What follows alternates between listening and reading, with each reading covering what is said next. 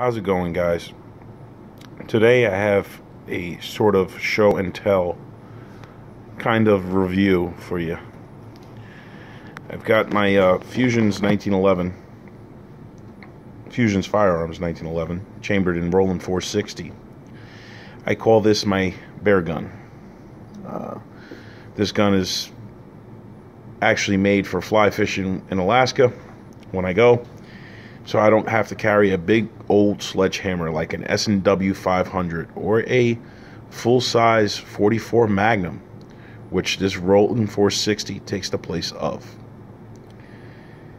I got alumagrips, custom-made grips for my firearm, as well as a GS holster. The fine guys at GS Holster worked me up a holster that no one else would do. And then we have some Underwood Ammo I'll show you as well, keeping with this theme. Okay, seeing how I don't have a actual camera set up, I've done it this way. Chamber's clear, no magazine, da-da-da. I don't want to get yelled at saying firearm safeties, I suck. Okay, what we have here is the Rowland 460 Fusions Firearms, made by the fine folks at Fusions, Bob Serva and Dave, the actual technician who put hand to metal to form this 1911 for me. As you can see, we have Novak night sights, fully adjustable.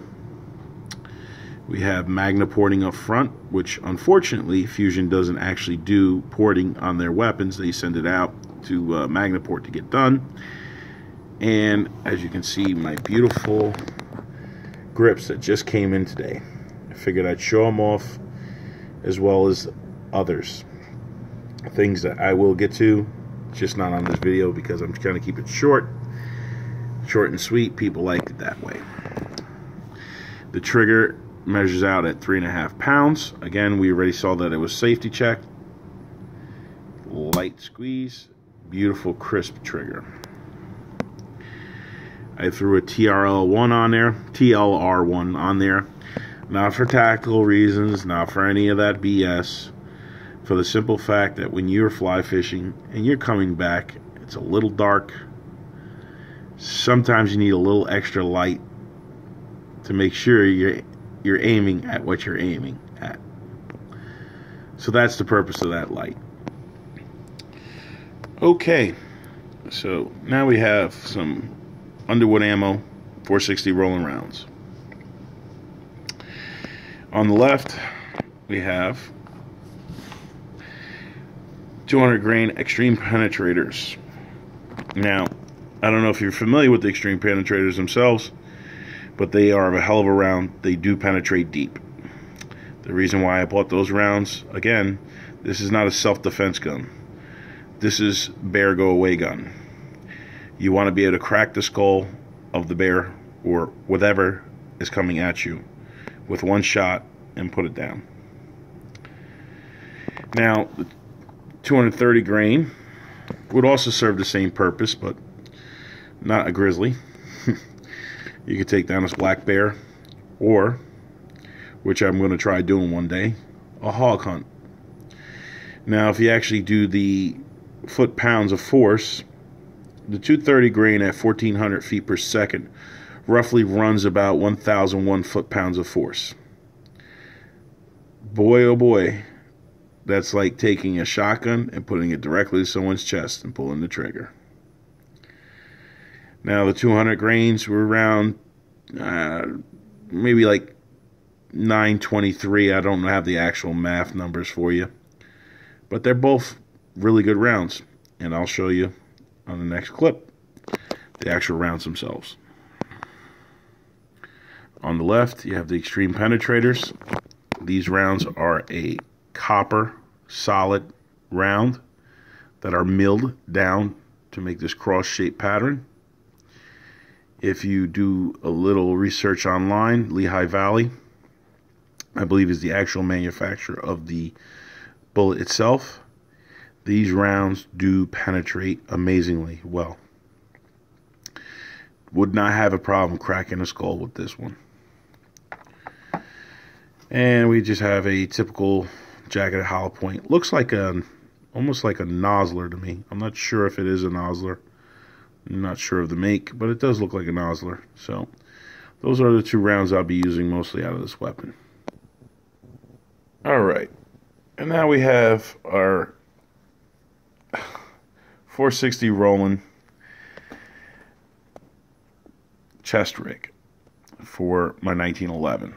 Now, the problem is with most rigs, and anything in 1911, if you have a 6-inch long slide, no one will make or try to make a holster for you.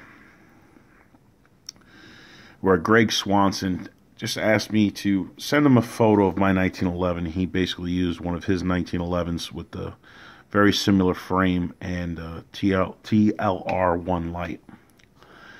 And it actually came out very well. I'm very happy with the holster itself. As you can see, it does fit. Hold on, I'm sorry, like I said, I don't have a camera set up.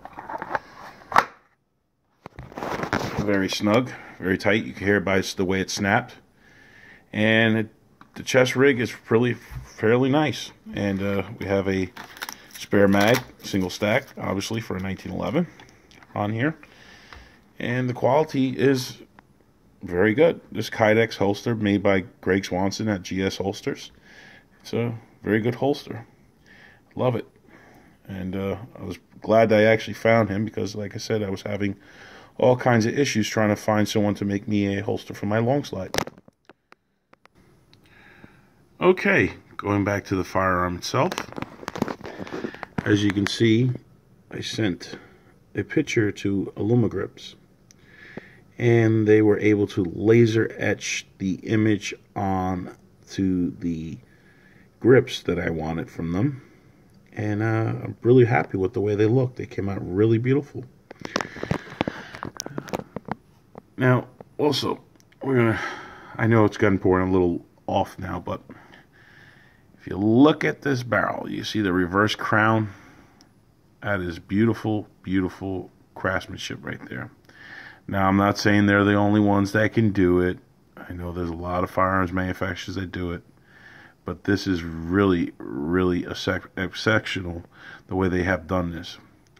They've also placed a spring system in here, dual stage spring. So you have your normal recoil spring. I believe there's a 26-pound recoil spring in this firearm. I'm not 100% sure. And then we have the secondary Springco spring system. That's something else you guys might want to look into, your 1911 fans, if you want to use some hotter loads in your guns, or if you're just stepping up to like a 45 Super. And those springs themselves will slow down the slide quite considerably and reduce the amount of recoil on the weapon itself. But as you can see, everything is polished stainless steel except for the trigger. Trigger itself is aluminum. That's the only thing I hate, but you know, you can't always have everything you want. No one makes a stainless steel trigger. We have a mag well, as you can see, which was very, very finely done by the work. You can see how tight the joint lines are on this. This gun was put together very, very well. Beaver tail grip safety. It's a grease that because I just cleaned it up, and I'm going to take her back out and fire her up again. We're going to work her in, and we're going to get her done. And she's going to be 100%. So the fine folks at Fusion were able to engrave the bear paw that I wanted onto the slide itself. They pretty much can do anything that you want there. Of course, like everything else, there's a price attached. So I hope you liked the video. If not, I don't know what to tell you, but this is a pretty good gun, and I think you guys would enjoy the services from Fusion Firearms, GS Holsters, Underwood Ammo, and alumagrips. And no, I don't work for them, and they haven't given me any freebies, although I wish they would have. Thanks, guys.